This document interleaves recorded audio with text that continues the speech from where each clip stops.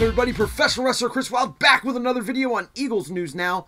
And today was the first day since before the Seattle playoff game that Philadelphia Eagles quarterback Carson Wentz spoke to the media. He answered some questions that definitely needed to be answered, and let's just jump right into it. And let's start with the first and most important question that was asked was, what was his reaction to the Philadelphia Eagles selecting Jalen Hurts with the 53rd pick in the NFL draft in the second round? And Carson, first off, for the most of this interview, Carson seemed very transparent to me. A lot of the questions were kind of cookie cutter answers, but you can't expect him to really go much deeper than he did, I believe. There was one question that he answered where I kind of think you saw more of him than the others. But that first question, how he felt about Hurts being picked, the way he answered it was he said that he was excited to have Jalen Hurts in the quarterback room, that the quarterback position is a very important position, and that he was excited about the dynamic that Jalen Hurts adds to that quarterback room. He also said that he had watched some of Jalen Hurts, and that he had, and this I kind of found interesting, he said that he talked to him briefly already. So it seems like he's open to having Jalen Hurts in the room, and if it really bothered him, he did not show it that much here or in this entire interview, to be honest with you. Another question that was asked that I found interesting was, does the Eagles picking Jalen Hurts in the second round concern Carson Wentz with how the front office might feel about his long-term future?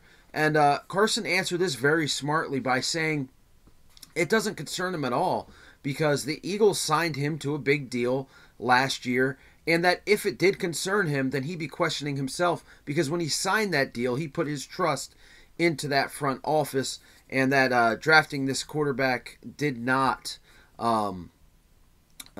change his thoughts on that.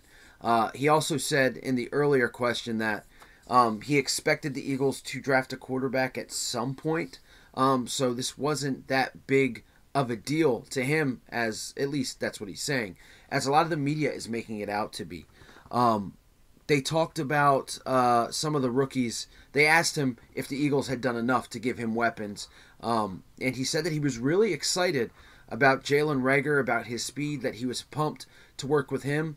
And then, surprisingly to me, he put over Marquise Goodwin by saying that he watched Marquise for years on film and was really excited to play with him. So it seemed, and this was genuine, when you go back and you listen to this interview that Carson had, you could tell there was some genuine excitement in his voice when speaking about this offense. He said that those two names jump off the board, and that he's really excited about the other guys and the speed and the creativity that they could bring to this offense, which brought the question of Rick Scangarella, who was a quarterback's coach for Kyle Shanahan.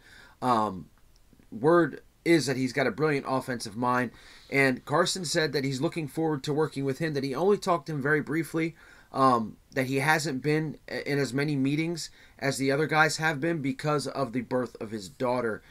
He said he's only been able to talk to Rick once, but I think that a lot of people, when we talk about these picks and we talk about different things that the Eagles are doing, a lot of people don't talk about this new staff that has been brought here and around Doug. And I think that a guy like Rick Scangarella is going to be a big part of how this offense operates, and maybe some of the different things that they might do with a Jalen Hurts or some of these speedsters that they have in there. So the one question that was asked that really raised my brow, when you kind of got like the not so cookie cutter answer from Carson, was they asked him, they said that they had spoken to Lane Johnson, that Lane Johnson said that Carson is such a competitor that this draft pick of Jalen Hurts is going to make Carson more motivated than ever.